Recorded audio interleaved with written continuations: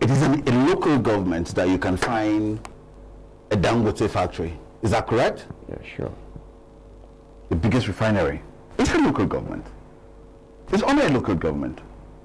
So it's the state government and the local government at the same time. The government can even have the most beautiful policies that you have. If you have a wicked governor, like we have a lot of them,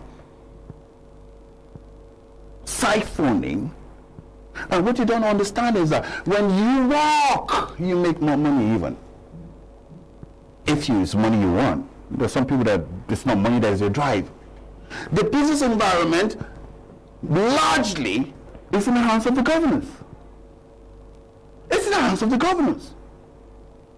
So that's why you see, I'll go back to my own state again. That's why if you see, you're going to Bedway and you're trucking, a fellow comes to buy oranges so that he'll go sell, you're wondering why your oranges in farmers market in my mates go to get my house, my helpers and my friends go to get something at the farmers market in my town, and they're complaining a small basket of oranges is 5,000, 10,000. Why a whole bag in my state is about 5,000 or something? Do you know what adds the cost?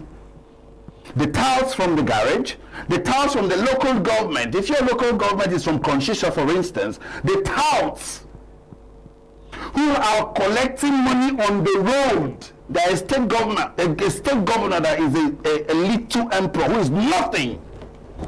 Nothing. The people have the power.